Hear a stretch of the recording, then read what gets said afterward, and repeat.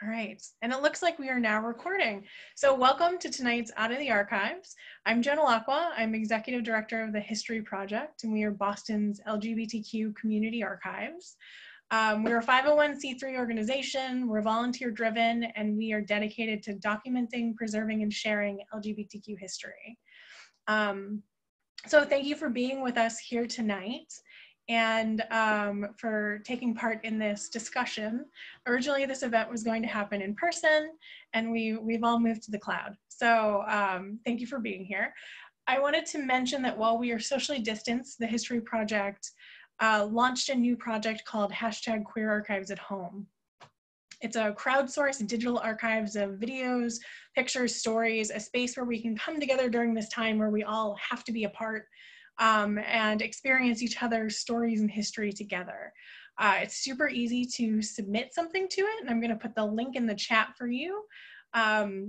So please, while you're at home, take a look around you, take a look in your closet, and see if you have something around you that might represent your own history as part of our community.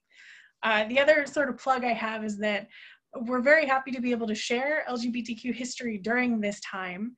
If you can help us to achieve our mission, please consider making a donation to the History Project. I know we had a donate link on Eventbrite, and I want to thank those of you who did donate toward the History Project. Even though we can't be in the office or in the archives, we still have to pay the rent to keep the lights on while we're away. So if you can support us, please do. We really appreciate it. And with that, I'm going to introduce tonight's speaker, Zoya Davis Hamilton. So Zoya works in higher ed in Boston and is interested in questions of queer identity, which brought her to the History Project, where she conducted the research that led to tonight's presentation.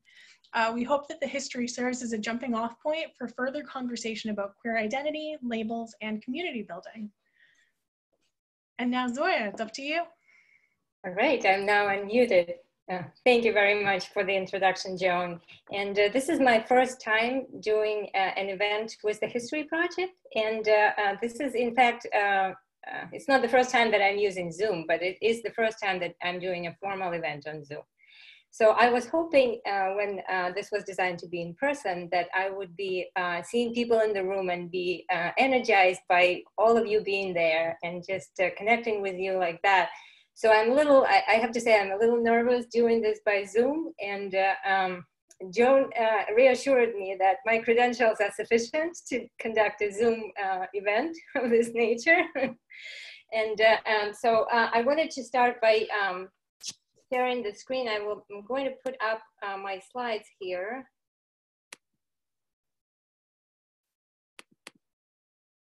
Let's see if this works. This is the first test of my speaker abilities.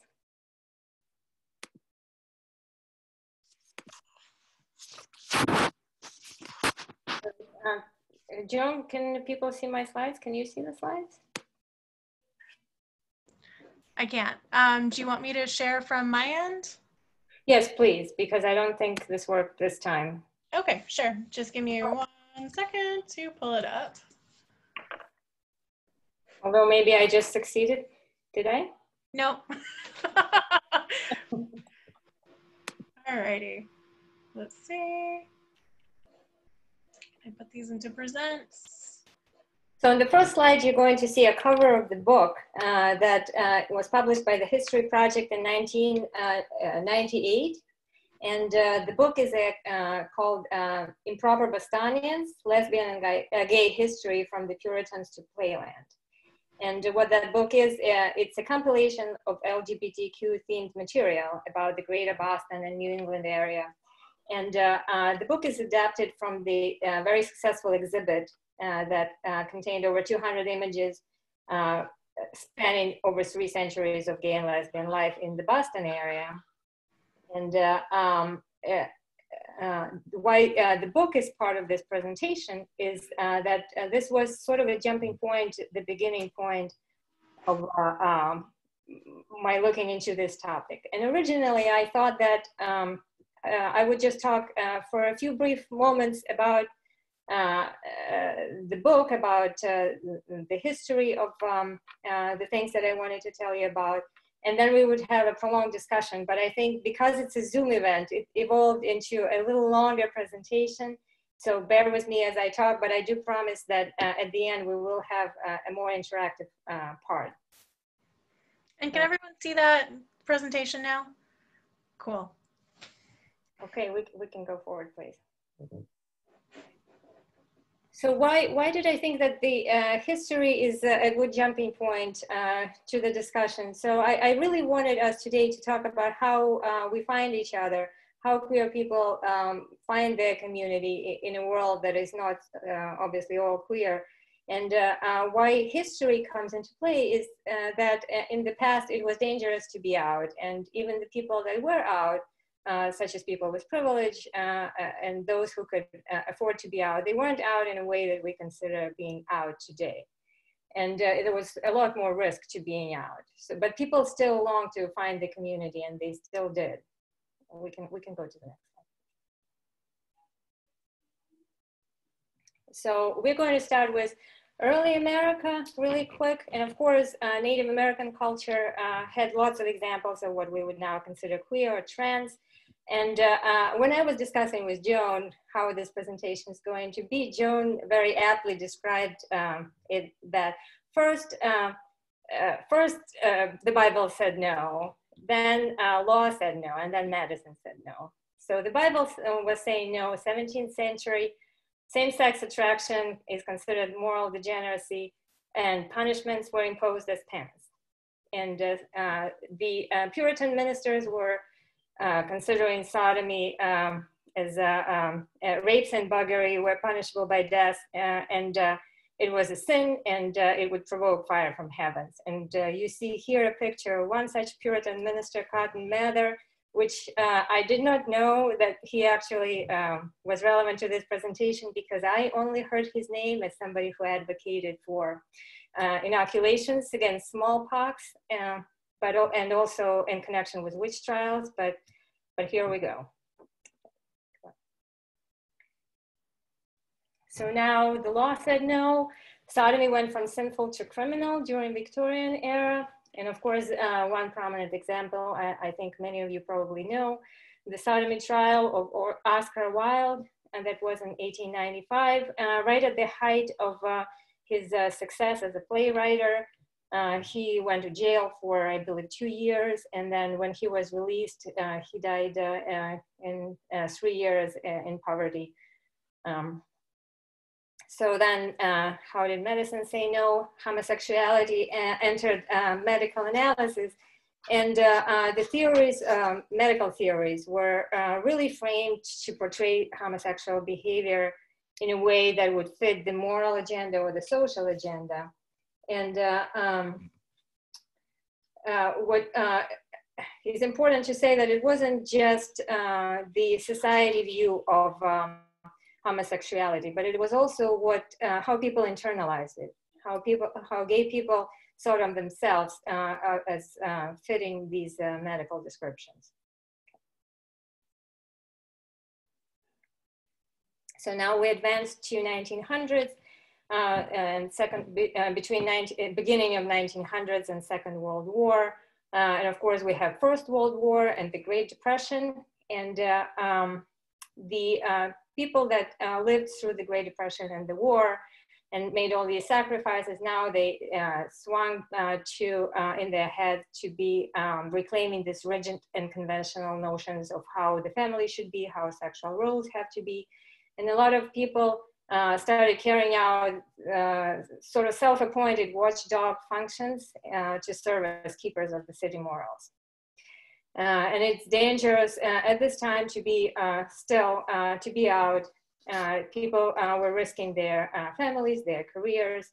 Sometimes they were risking of being imprisoned or being put in the mental institution.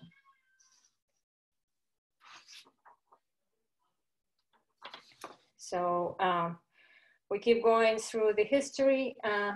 So late 40s through 50s, McCarthy era campaigns. Of course, we all know about those. But the silver lining of the fact that the resources of the state and the media were marshaled against homosexuals Silver lining is that it helped to weld the subcultures together. It helped to build this sense of community. And despite the prosecutions, lesbians and gays continued to find each other. And one thing that I have this on this slide, which really, I think it is sort of obvious, but I did not really kind of think about it until I started looking at the materials of the History Project archive, that bars and gathering places were such special opportunities for LGBT people to find community, to find some freedom, to find the opportunity to be together. And it sort of was mitigating or offsetting a little bit of the threat of loss of employment, loss of the family, and the threat of extortion.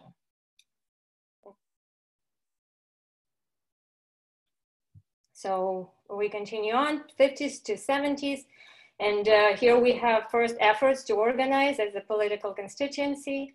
In 1950, we have the creation of Mattachine Society, which is one of the earliest LGBT organizations in the US. That was in Los Angeles. And then 1955, we have the creation of the Daughters of Bilitis in San Francisco, which is a lesbian civil and political rights organization.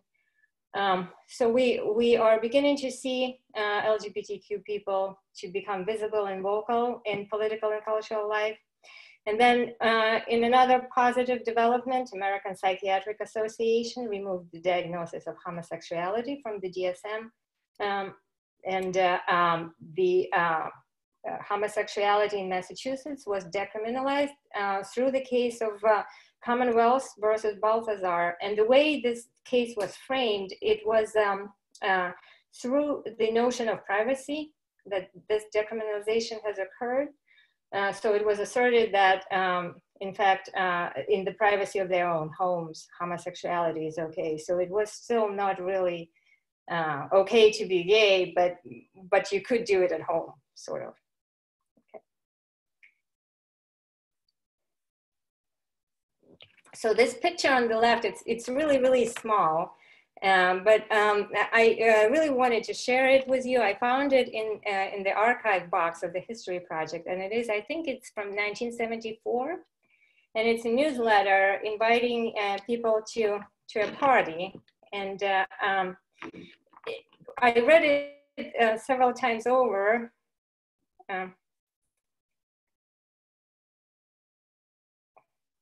Were you trying to make it bigger, Joan? I was clicking and forgot that I was sharing my screen. Welcome to technology, everyone. All right, I'm trying to see if I can pull it up a little bigger on my screen, but I read it a couple of times because I really saw that it was so colorful and so inviting. I would want to go to this party, but I was thinking to myself, how do I know, if I were living at that time and I would see this newsletter, how would I know that this is an LGBTQ event? And I don't know if it is possible to depict from it, or just because I know from the archive that it is an LGBTQ event, then it sounds a little gay to me, but I'm going to read to you a little bit from it, and maybe you can agree or disagree with me if it does sound a little gay to you. I'm not going to read the whole thing. I'm going to just read to you the first paragraph. You're cordially invited to attend another fabulous party at 15 Lansingville Street and such time and day. There will be complimentary admission and brunch this Sunday. The brunch item includes our famous assorted omelets with Parmesan cheese, bacon and mixed herbs, imported French brie cheese, rolls and variety of delicious salads. Dessert will include specialty made crepes of chocolate, strawberry, jelly, and cinnamon sugar topped with whipped cream. And then it goes on, and then at the end it says, bring your whistles and tambourines. So I thought this was an amazing newsletter, sort of special, coming from 1974. So I put it here for all of you to enjoy. I don't know if anybody in the chat can say, does it sound gay to you, or am I making this up, or not? Feel free to put your comments there, which I can't see now, but Joan can. So here we progressed in this time period from just identities of lesbian and gay to to other identities. And 1973, we have origination of the Trans Club, what is now Trans Club of New England. It started as Cherrystone Club, and later it split into social and support groups, and support group became Tiffany Club. 1985, we have creation of the Bisexual Resource Center. And then other positive events, 1989, Massachusetts prohibits discrimination based on sexual orientation. And of course, and gender identity was added later, much later in 2016. And then of course, 2004, same-sex marriage becomes legal in Massachusetts. And 2015, same-sex marriage becomes legal in the US. Okay. So how to find each other? We can just proceed forward. So that that made me laugh a little bit when I was reading the book, and I just thought, well, this is easy. You just come over to somebody and say, "Are you gay?" But up until the mid-50s, 1950s, gay was a secret word that only LGBT people understood. And why the word gay was picked because homosexual was too clinical, and queer at that time was considered derogatory. So here we come to a friend of Dorothy, and I'm going to turn the floor to the expert. Oh dear. You have been warned. Okay, let's see. Am I unmuted? You are. Yep, you're unmuted. Gosh, well, most people seem to think that the expression refers to Judy Garland in the MGM movie of The Wizard of Oz. There are a lot of reference books that say that, and dictionaries, if they list the origin, they tend to list that. And I spent a lot of time as part of my research looking into why gay men love The Wizard of Oz, not just the MGM movie, but the Oz books. And there were some alternate theories. I forgot about this polychrome one. I don't know. I've seen that quote before, but some believe, I wonder who these some are. I mean, I'm not sure who they are. But Dorothy Dean and Dorothy Parker were proposed as other Dorothys that it might have been. One linguist I talked to said that it doesn't have to have any reference. The Dorothy might not be anybody, and you gave as an example another expression, drunk as Cooter Brown. There isn't any Cooter Brown. It was just like a colorful expression that someone came up with.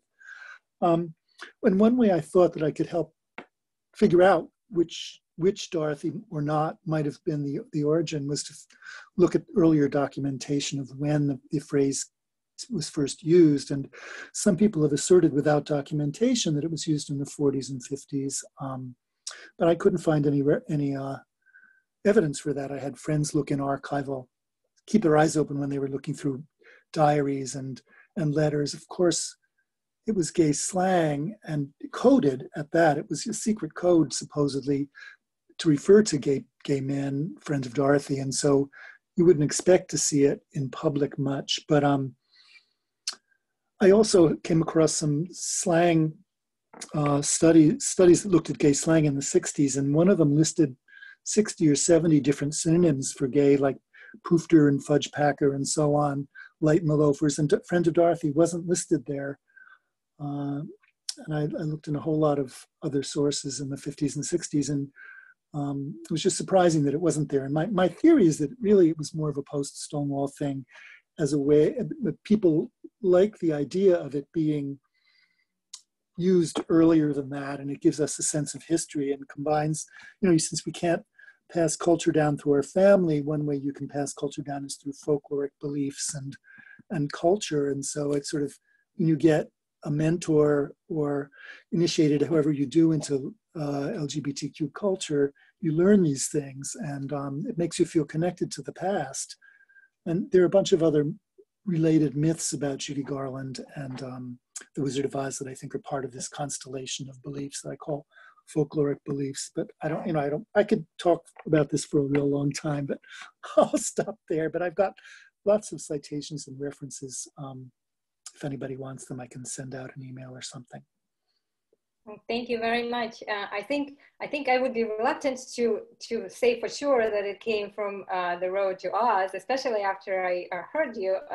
But where I'm going with that is that people used euphemisms to convey to each other that they were gay. And if we go to the next slide, there's certainly not 50 here. One more. One more, oh, maybe, yeah, we can return to that one.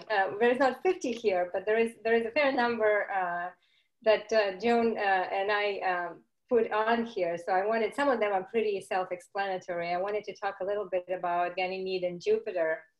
So Ganymede was a son of the first king of Troy, and he tended sheep. And so Jupiter came down from the Olympus and saw Ganymede, and he was so overwhelmed and enamored by the beauty of Ganymede that he wanted to bring him to Olympus to serve as a cupbearer of the gods.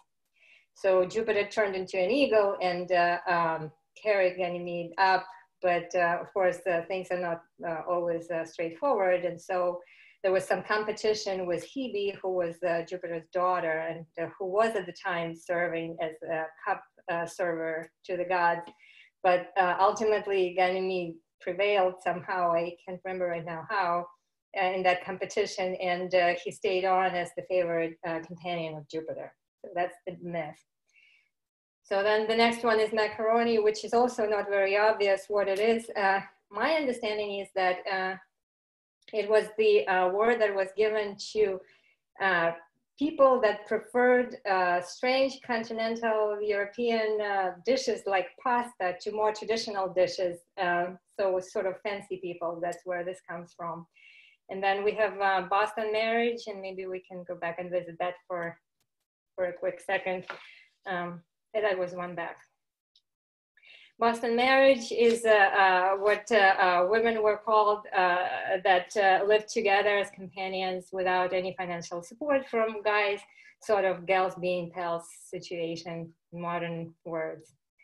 So I don't know if we wanted, now we can go back to the next one. I just felt like I needed to return to that slide. It was just weighing on me. Oh yeah, no, it's I think it makes sense before we jump forward, because Boston marriage as a term and as a sort of relationship status took place mostly in the late 1800s, usually among upper class women, Boston Brahmin kind of types. There's a whole debate and a whole soapbox I could get on about whether or not that means these women were in a sexual relationship with each other or not, but if you share a bed for 50 years, so yeah, but there are lots of examples of women that we know about from this time period, again, because they were from a class of people who could live like this, could support one another, and could be out in a way that we have documentation about. So then we have dandies, which are men devoted to fashion and style. And then the other one that is probably worth talking a minute about, Uranian love. So Uranians were, and that's the quote, female psyche in a male body people. And that's where that comes from. Personally, that's my favorite because it sounds so cool. I don't know. So I have no other comments to make about all the other terms listed here. But Joan, if you have any other ones you want to talk about, feel free. Sure. I think some of them are interesting. Some of them you can sort of tell, like, you know, spinsters and tomboys, I think are words that have stayed the same over time. You know what we're talking about. Man of perverted tendencies sounds like something from a Hays Code movie.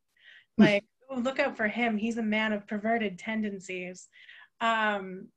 Smashing is fun. Smashing is usually used, or was used, to talk about girl crushes. Generally women who are at women's college, who have these really deeply emotional crushes on each other and flings and sort of pair off. I've seen it used sort of to describe the idea of lesbians until graduation. I don't know if the kids are still using that, but that was a thing when I was in college. Like, oh, you know her, she's a lesbian until graduation, then she'll marry a guy and have a white picket fence. So it's smashing. Impersonators was generally used, I've seen it mostly used for men who dress up as women, sort of a precursor to what we now call a drag queen. And then sexual invert is the idea that like your sexuality is inverted. It's sort of a clinical term that sneaks its way into general use in the early 1900s. But yeah, are there other terms that we might want to add here, or that anyone thinks is like distinctly missing from this list? Can I say something about macaroni? Yeah. Well, if you think about Yankee Doodle, he stuck a feather in his cap and called it macaroni. I mean, that sounds sort of like the dandy idea. You're putting a feather in your cap and you're getting more elaborate. I mean, I have no idea if that's connected or not, but that was the first thing that jumped to mind to me. Yeah, it's sort of tied up in this like effeminate, over the top, camp sort of costume. Not like costume in terms of dress, not like dressing up as someone, but like sort of the outfit that you put on. I think specifically used around in the 1700s. Although I'm not an expert on that time period. I tend to, it's funny that this is so pre-Stonewall, because as a person interested in history, I'm like 1950 forward. So yeah. Oh, and in the chat, Ellen says Kiki used to be used as a term for bi women, which Ellen, you don't have to unmute yourself if you don't want to, but is there anything else you want to say about that term? I've seen it in print, but I've never heard it used, or like, I don't know what the etymology of it is. There was a gay male performing group called Kiki and Herb.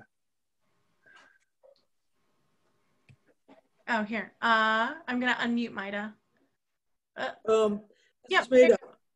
It's my understanding of that term was said kai, and it meant a woman who couldn't decide if she was butch or femme, not necessarily bisexual. I think that's a very different definition of it. I've heard kai used by drag queens, like drag queens who sleep with other drag queens would kai with each other. I don't know, just know it in this lesbian context that I've yeah, heard. and Ellen is saying in the chat that it was also used for bi women. So I think that shows that these terms sort of, they change over time, and also I think that they sometimes become very hyper local. So let's see. Robert. Just like the, oh, Molly. I'm sorry, I was just going to say, just like the term queer, which you brought up, was derogatory, and now it's used differently. And even in my lifetime, it wasn't used till I was in graduate school. It kind of came back, and it was owned, like the word like faggot was owned, started to become owned by gay men. So it's interesting that terms can be negative in one generation and then turn and become positive or used to empower other generations. Yeah, absolutely. Actually, Yankee was like that. It was originally a term of derision by the British about the colonies, and then they took it on as a badge of self-worth. So it's exactly parallel to faggot or queer. Those are great points. I only have 2 more slides to go, and then we can talk about modern day things as opposed to history things. So maybe if you don't mind, if we could go through the next 2 slides, and then we can open it up to discussion what we do today. I think that would be interesting too. Sure. Sorry, I jumped the gun. All right, so what else you could do in the past to be sort of a little bit obscure and not very direct? You can reference the books and our people. So the book that I saw that was referenced is Psychopathy of Sex. I don't know, I would personally have trouble weaving a book like this and with the author name that I can't even begin to pronounce in a conversation, but just for those of you who don't know, it was a forensic reference book for psychiatrists, physicians, and judges, and it was written in a very technical language with a high barrier for understanding for general population. And the gist of the book was that any form of recreational sex is a perversion, and sex only is for procreation. So I suppose you could reference this book in a conversation somehow to let the other person know that you are gay. You could bring up Oscar Wilde or Mae West, and Mae West is famous for her play Drag that never was shown on Broadway, and because it portrayed homosexuality and cross-dressing, and it was banned. And so this is not specific to Boston. In fact, this is a UK thing. And you can find a really nice 10-minute video if you Google Polari BBC video or BBC Polari video. And so there was this made up language that had roots in different cultures, but for the most part, Italian and Roman words and rhyming slang. And so Bana to Vada Yodoli Olik means good to see your nice face. And what was interesting in that BBC video that I found, that BBC was in fact introducing to listeners, to the general public, this language and gay culture with it. And at the height of its popularity, the audience was 20 million viewers. And the show was called Round the Horn, and it was in 1966 that it was played. And shortly after, there were some cultural changes in acceptance of the LGBT in the UK. So BBC opinion, I think, is that the show played a role in that. And of course, here are the other words. I think some of them you mentioned maybe, and the other ones are also probably self-explanatory. Yeah, so these, I added these to the slide about sort of coded language and slang. There are a lot. That could be its own linguistics presentation that we could give. But I tried to choose a couple that were sort of part of the spectrum of words and terms that most people who are part of the queer community know about or could figure out if they were presented with in the world. And there are a lot more terms that we could get into that are used in everyday life. Okay, and then the next one is yours. Oh yeah, so again, this is another slide that I added in as Zoya and I were sort of editing through these, thinking about, in addition to coded language and ways in which you could signal queer identity through what you're wearing, where you wouldn't know what it means unless you knew, sort of under the radar things. So the image on the left is the Boston Eagle hanky code. This is a scan from the History Project's archives. We have used this for the last couple of years when we've thrown hanky parties in Boston. We sell handkerchiefs, there's a DJ, everyone chooses what color they want. We always choose the wrong color to buy and don't sell that one while everyone requests like pink or something, depending on the crowd. So if you're not familiar with the hanky code, it's the idea that a handkerchief of a certain color placed in your back pocket, depending on the sides, shows what you are into or looking for in an evening or what you're not looking for. So red is fisting, and that's usually the example, and one of the colors that's seen throughout the country and sort of internationally when you talk about the hanky code. Like I said, this is Boston's hanky code that the Eagle put out Another copy of the code from San Francisco or from elsewhere would be a little bit different. There's not like a unified code out there, or like some sort of canon of what the hanky code is. But yeah, so red's fisting. If you put it on your left, you're into fisting. If you put it on your right, you're into getting fisted, and so on and so forth. So now it's kind of fun. It was used a lot in the 1970s, sort of pre-AIDS crisis. It's making a comeback in fashion now. A lot of sort of fetish gear companies are using more and more hanky code patterns and accents to what they're putting out. And the other example I came up with sort of that I think is kind of interesting is Harvard's cult of the purple rose. The idea that Harvard students who were gay men would wear a lot of lavender to signify to each other who they were. And that could be anything from like a lavender carnation through to like a whole lavender outfit, as one of the Harvard grads describes. And that's late 1800s, early 1900s.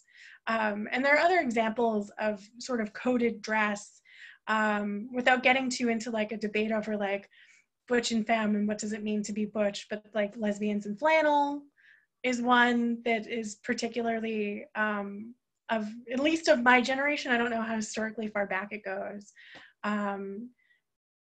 Gay men and cutoffs, we can go on and on. So yeah. Right, and so now this is a question for the audience here. We might have started on this conversation already, and I think tied to that is, along with the historical ways, how do LGBTQ people find each other today? Yeah, and I can read off, so I'm still moderating. If folks want to, they can put things into the chat and I can read them out. Or if you click the hand raise icon, I can pass the mic to you, and that way no one's like talking over each other. But a couple of questions that popped up in the chat. One was about the origination of the term Boston marriage. So Henry James wrote about it in his book, The Bostonians. There were two women in the book who he described as being in a Boston marriage with each other. So that's where the term comes from. Evidently, it was really popular in Boston at the time. I've heard it in other contexts, but as I'm thinking about it, I'm thinking of like New York context, which in the grand scheme of things doesn't necessarily mean much. The next question was about the term smashing. So I've heard that in reference to like early 20th century women at women's college. But yeah, smashing is now used as a term for sex in general. And then there's a comment from Rebecca about Karl Henrik Ulrichs, who wrote about the Uranians as a reference to a third sex derived from Aphrodite Urania. And there's an entire genre of homoerotic poetry known as Uranian poetry. And Ulrich's term for feminine homosexuality was weebling. Am I pronouncing that? Rebecca also mentions newsletters and pen pals. And then we have left versus right keys and earrings. Okay, D, I'll unmute you.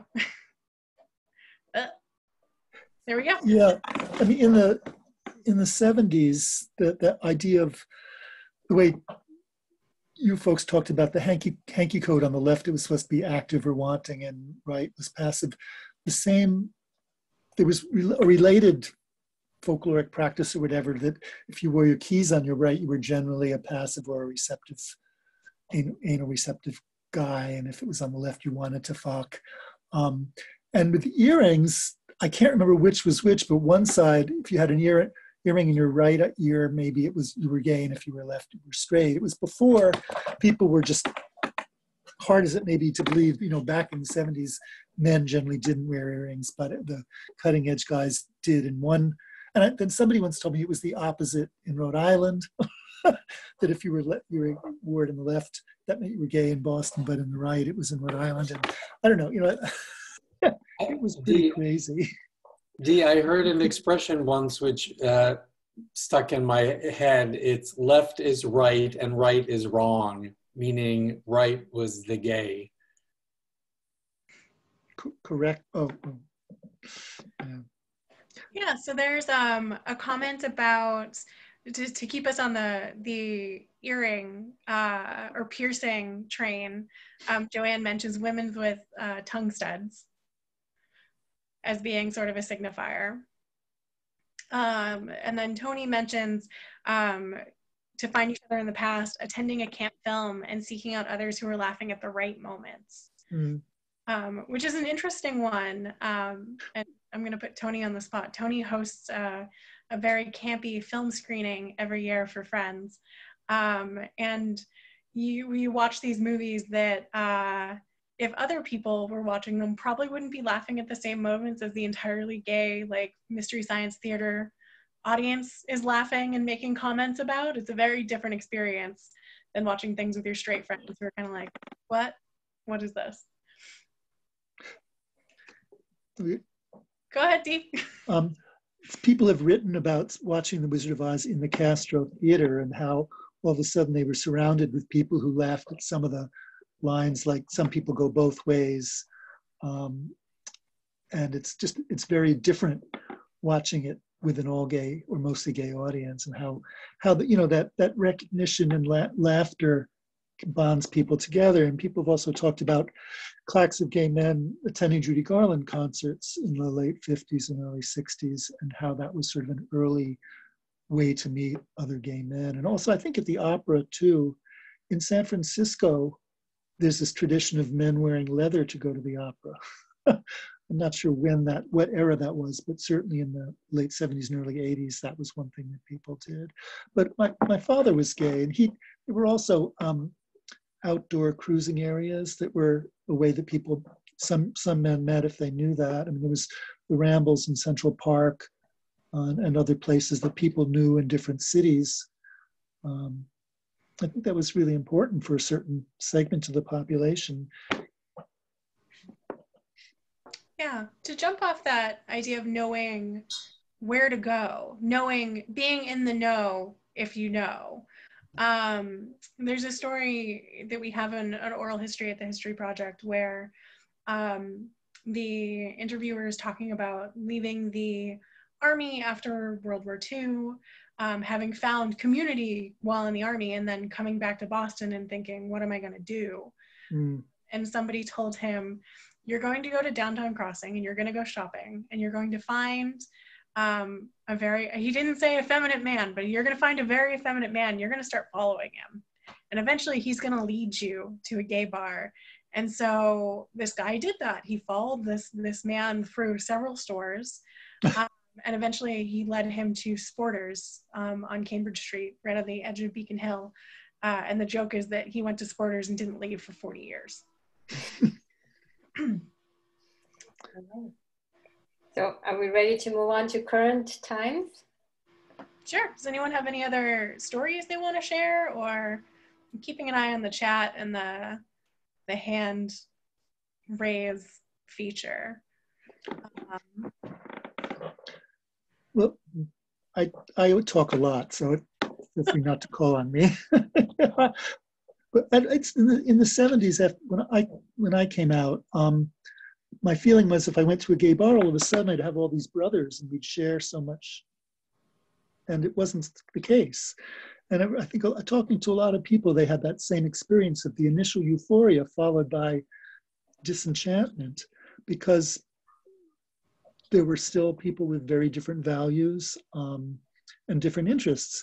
And then in the late 70s and 80s is when a lot of the special interest groups took off, starting with the gay choruses, I think, in San Francisco, but then there were softball leagues. I mean, lesbian softball leagues were probably around before then, but outing clubs and choruses especially.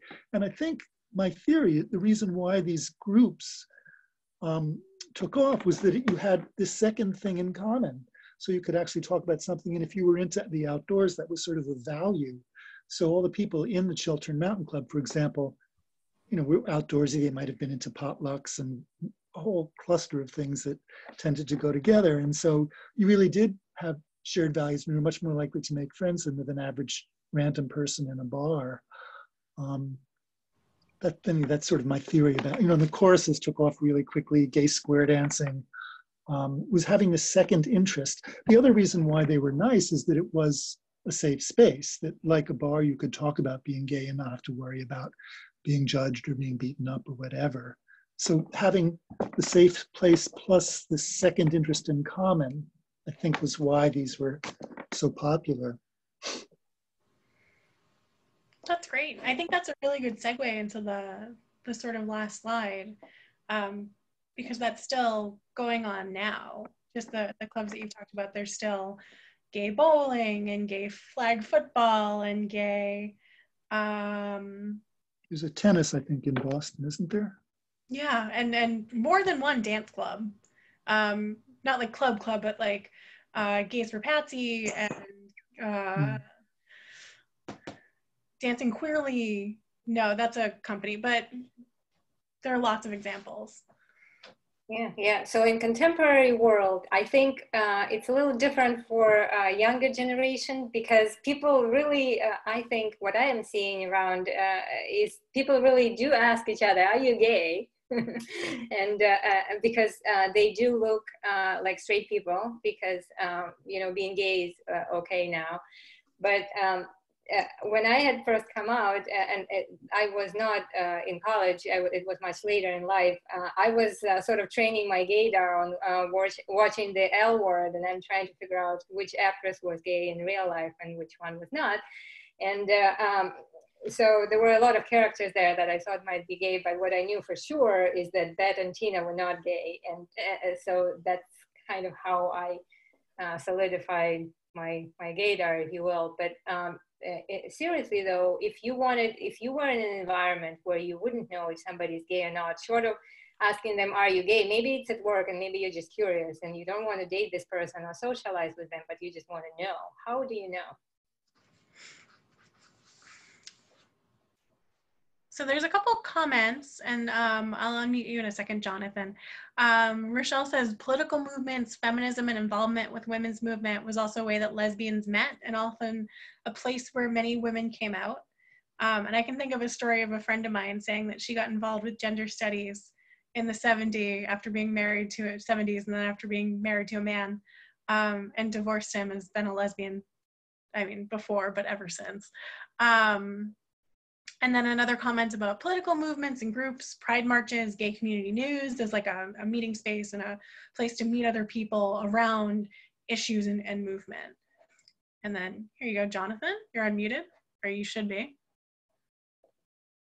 You're still muted. I'm not sure why it's not letting me unmute you. Maybe you have to. How about now? Yeah, perfect. Thank you. Can you hear me now? Yep. Okay. So one of the things I was thinking is, because I've done it before, is social media. I've gone to Facebook and looked at someone's friends, or what movies they like, or books they like, or what pages they like. I think that can often be a way of, not always, but it can be a way of seeing whether there's evidence that someone might be gay, more evidence that someone could be gay. I like that, evidence, looking for evidence. Mm-hmm. There's, when I was coming out, which I'm a millennial.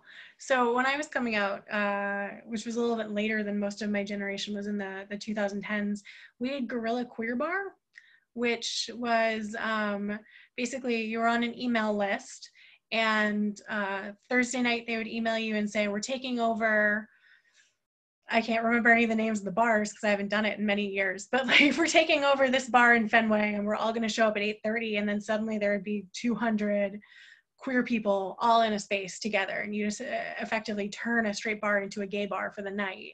And it was a way of sort of asserting that we were here, that we were, part of the community, and we didn't have to only go for two gay bars. Rebecca says that's called zapping, which I've never heard before. That's so interesting.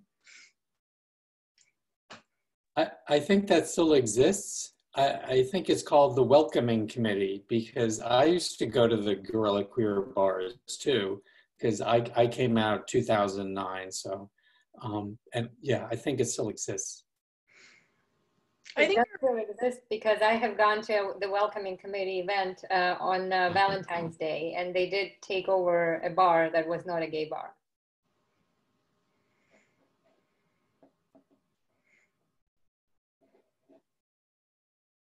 Yeah, does anyone else have any other stories they want to tell? Oh, here's Sarah, you're unmuted. Zoya knows this person, but I think that the HR statute of limitations is passed, so it's okay to tell this story. When I was being interviewed at my current job, the person interviewing me asked me what music I liked because she thought I was a lesbian. And it was, you know, I like Ani DeFranco. What kind of music do you like? And I was like, oh, the Indigo Girls, right. And that was a way that we established that we were both queer without saying it out loud. Again, probably not HR sanctioned way around the rules about asking.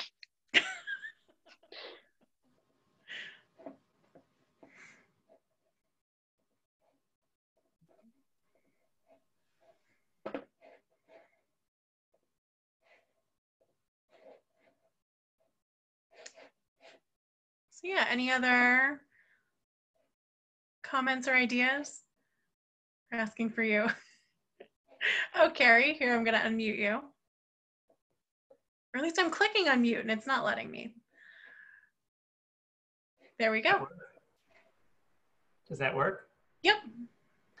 I don't know, this goes back in the historical section, I guess, and I was just curious if anybody knew if there was any truth to it. But when I first came out in the late 70s, somewhere along the line, somebody introduced me to this supposed handshake that, you know, if you extended your hand and they, at the last minute, slipped their middle finger down so it was inside your palm, that was supposed to be a sign that they were gay.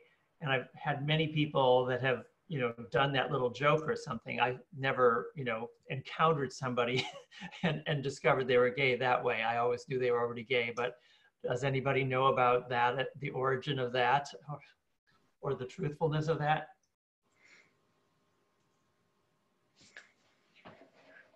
The only thing that comes to mind in the middle of pandemic is that we are not likely to carry that actually happened. Oh, Jonathan, were you saying that actually happened? Oh, you're muted again. Yeah, sorry. That did actually happen to me. It was a guest critic at the Graduate School of Design, a friend of my instructor, and I just saw him on the street and we chatted, and then he stuck out his hand and he did exactly what you're talking about. It was a little creepy, actually.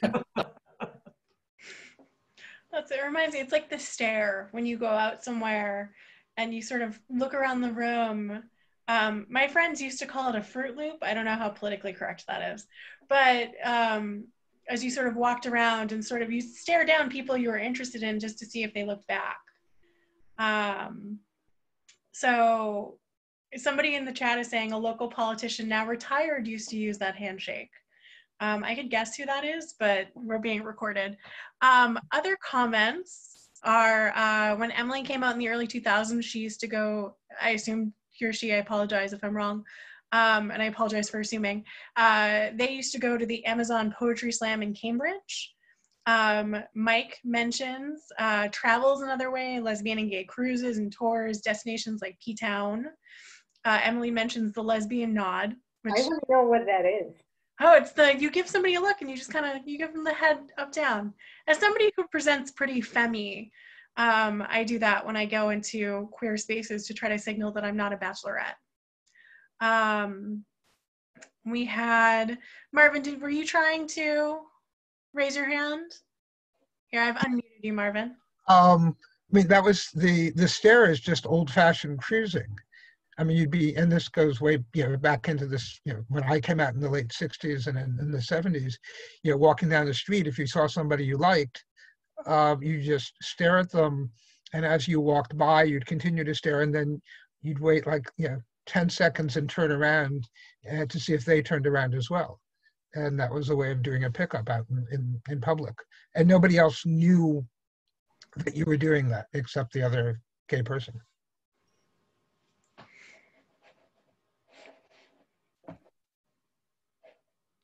Great. Oh, here, Mary. I've unmuted you, Mary.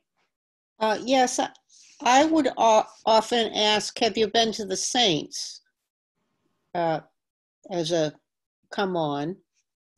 And I also wanted to comment about that letter that someone read with the menu. Mm-hmm. There was no mention of quiche, so I would presume that was not a gay invitation. And that brings up the question is how quiche became a gay lesbian meal. I don't know. That's the first thing that comes to mind is, are quiche good for potlucks? And then I'm not sure what my, why I'm asking that, but that seems to be a connection for me. Here, I'm gonna do D, I'm gonna unmute you, and then Jonathan, I saw you. Yeah, well, there was definitely one of the stereotypes of lesbians was that they had lots of potlucks. The other thing about quiche is that it's a French dish, and it may tie into the other stereotype of the dandies and the pasta lover macaroni people. There's a fancier, more sophisticated palate or something. Oh. Yeah, that's And there was that book.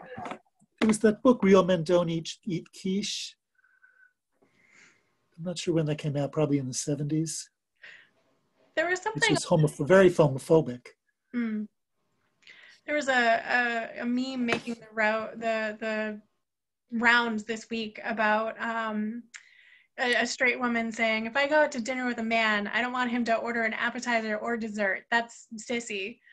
And a lot of people saying, what's wrong with straight people? Why are they worried about this? So Maida, I see you. I'm gonna unmute you. I'm gonna try to unmute you. Oh yeah, I just wanted to say, I think that quiche thing probably came with the interest in vegetarianism. And you know, real men are not vegetarians. Oh, sorry about that. Aaron, Jonathan will unmute you, or you can unmute yourself. Yeah, well, a couple of things. It could have also come about because Julia Child started in the 60s, and you know, they still play those, they still broadcast on PBS her early shows, and she makes quiche in one show. And if you watch those early shows, they're really, she's addressing everything to housewives. So maybe part of it was that too, that it's you know, this feminizing, I guess. The other thing I was going to say, it was before my time, but not only food, but there was a soda called Tab. Dee, I don't know if you remember that. I remember the can. It was a pink can, and maybe because it was pink, it was considered a gay drink, I think. Is that right? Who knows? All right, so Priscilla, I see you, and I've clicked to unmute you, but I'm not sure if it is working this evening. So if you unmute yourself. Am I unmuted? Yeah, perfect. Wonderful. Nobody's mentioned New Words Bookstore in Cambridge or Bread and Roses Restaurant, where a lot of lesbians met each other. And the gay men that I knew in Harvard Graduate School in the late 60s went to the Church of the Advent. High Anglican churches were a good place for gay men to meet, and a safe place to take even the most closeted of their parents. One of my friends from Pennsylvania, when his mother visited, went to the church, and she remarked on how nice it was to see so many young men worshiping. Oh, that's good. Maida's mentioning Michigan and the Women's Festival. I think it's interesting to point out, if we're thinking about today, and we're thinking about 2020, there are so fewer spaces and I think events like that now to literally go and find other people. That it's interesting that we're kind of throwing in sort of ideas about what happened in the past and but trying to think about them in the perspective of now, what would you do now if you didn't already have a queer community to talk to or to connect with? That is actually a really good question, and I try to do this. I'm a transplant to the Boston area, and I try to find the community, and the way that I found it was through Meetup, although I was a little disappointed in some of the events that were offered through Meetup, but that was my first step.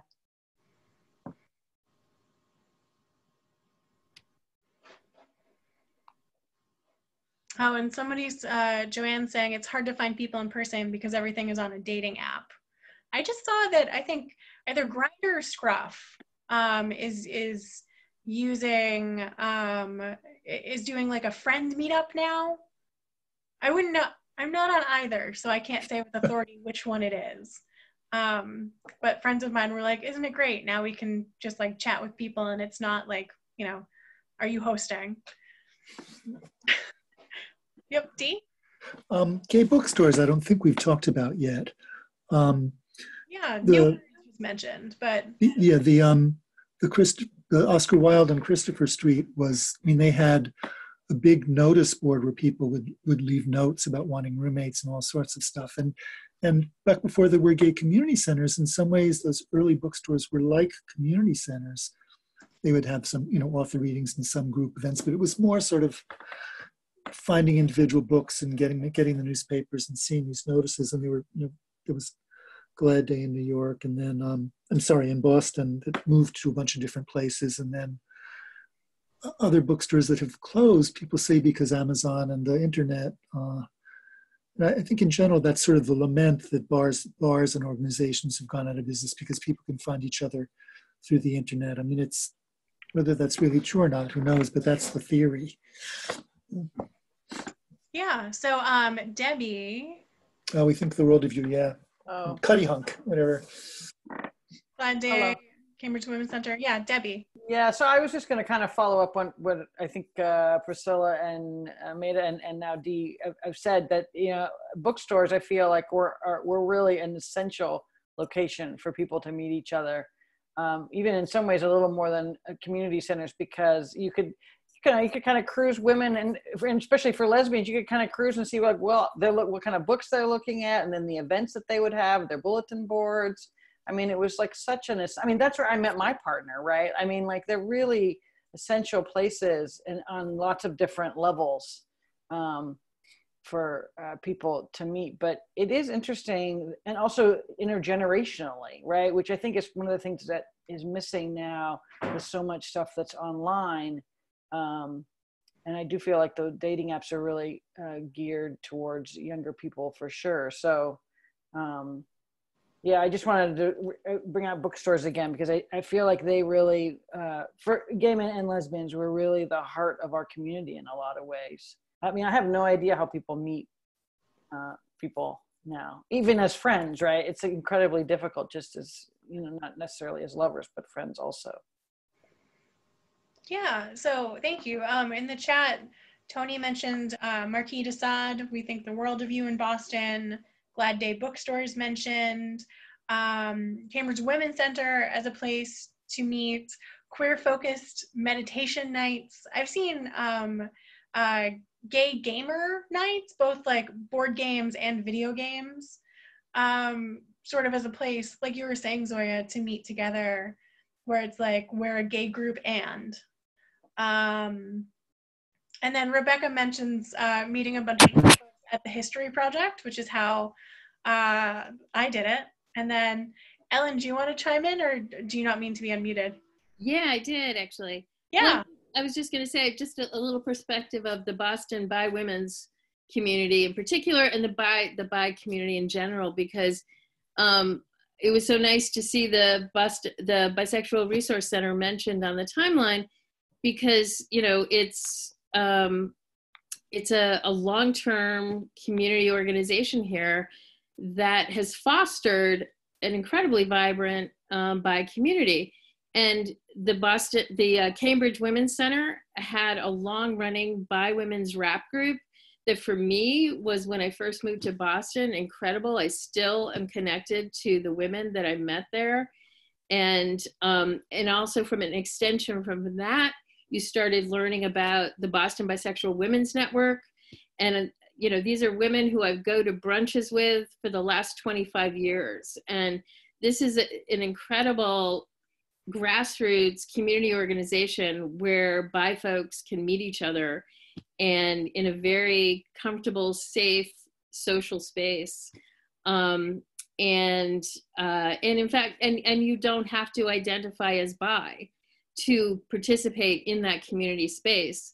There are many lesbians who have felt comfortable within the community, and they come out in bi space first to feel comfortable, and then come out as lesbian.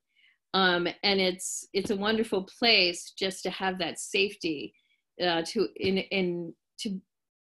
to explore your own identity and to feel comfortable, learn about the community, and then go from there and kind of figure out your identity and what you want and what you need.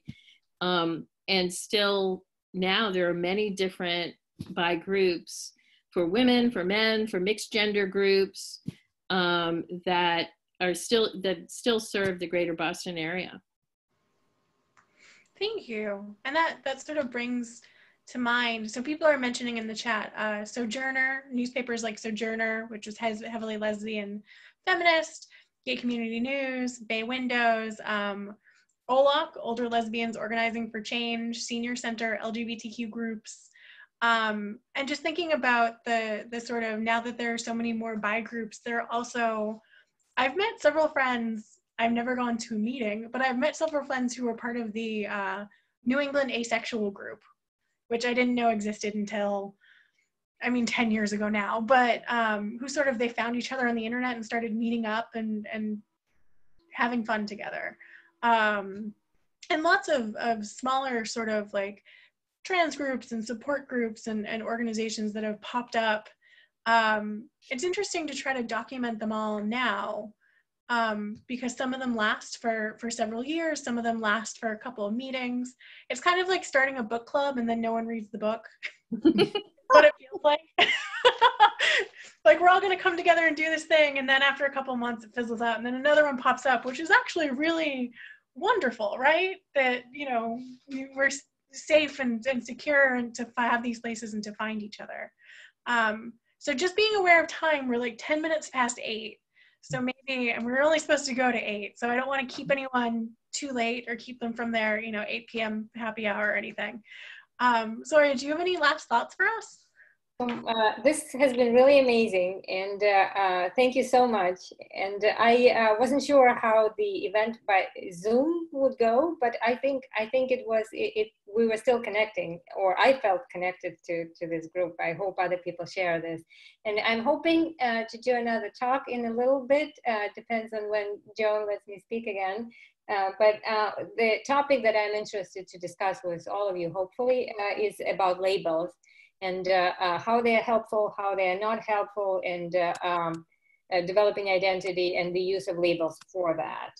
So stay tuned for that, and back to you, Joan. Yeah, so if you have any ideas about a topic or anything you'd like us to look into, or if you have any friends who have written a book or who have a documentary that they'll let us screen over Zoom, or anything like that, please reach out to info@historyproject.org. That goes to me, and we could schedule something. 2 weeks from now, we're going to do another Out of the Archives talk with Raoul Cormier about the Hanky Code. So if you were feeling titillated by that slide about the Hanky Code, Raoul has a really great presentation that he's going to give, and he's really the authority in New England on the topic. So keep an eye out in your email and on our social media pages for info about how to sign up for that one. And yes, the link for donations, is it still in my paste? So it's historyproject.org/support. If you go to our website and click support, it gives you several different ways in which you can support the History Project. And I also would like to pitch again, hashtag Queer Archives at Home. If you have a library around you, or t-shirts, or old photos, or a fun story, please submit it. We'd love to share it with the community right now while we're all kind of disconnected since we can't meet together. Dee, I'm going to email you. I just got your message. With that, I'm going to end tonight's meeting. Thank you all so much for being part of this and for coming here tonight. I hope you all stay safe and well. Thank you.